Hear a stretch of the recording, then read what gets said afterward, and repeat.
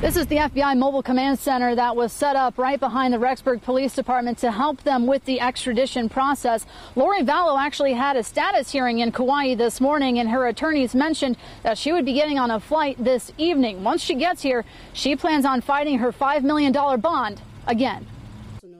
Lori Vallow's time on the island of Kauai is dwindling. She stood with her arms crossed at a status hearing Wednesday morning as her attorney approached the bench. Yes, Judge, as I stated at the bench conference, she's due to be picked up sometime this afternoon or this evening by the transport team from Idaho. They are here on island, and I believe she'll be flying out this evening. Lori's defense team filed more paperwork today requesting any documents, photographs, evidence, and any material the Madison County Prosecutor's Office may use against her.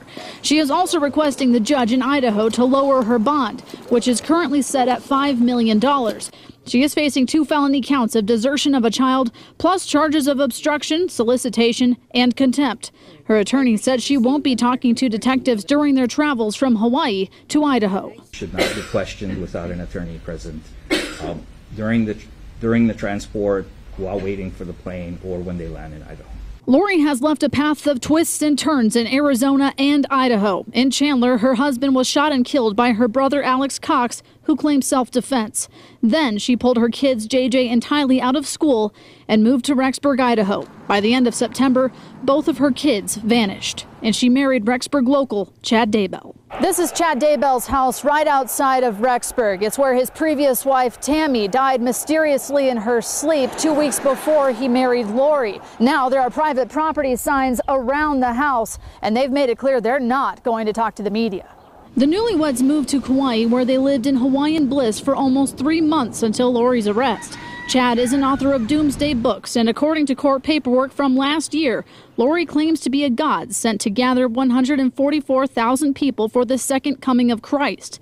The founder of AVOW, which stands for Another Voice of Warning, a preparedness group in Idaho, has taken Chad's side, saying it's all a misunderstanding and refuses to comment. No, thank you, guys. Are you sure? I'm so far beyond being sure I can't even tell you. Is Chad here?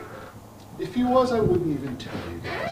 And I do want to point out that after talking to the AVOW founder at his door, he reached out to me online and said that he wants to let Chad present his case in court before he comments. Now, right now, Chad is not facing any charges in this case, but so far he hasn't told police where JJ and Tylee are. Meanwhile, Lori will have a court hearing on Friday at 2 p.m. Reporting in Rexburg, Idaho, I'm Kim Powell for Arizona's Family.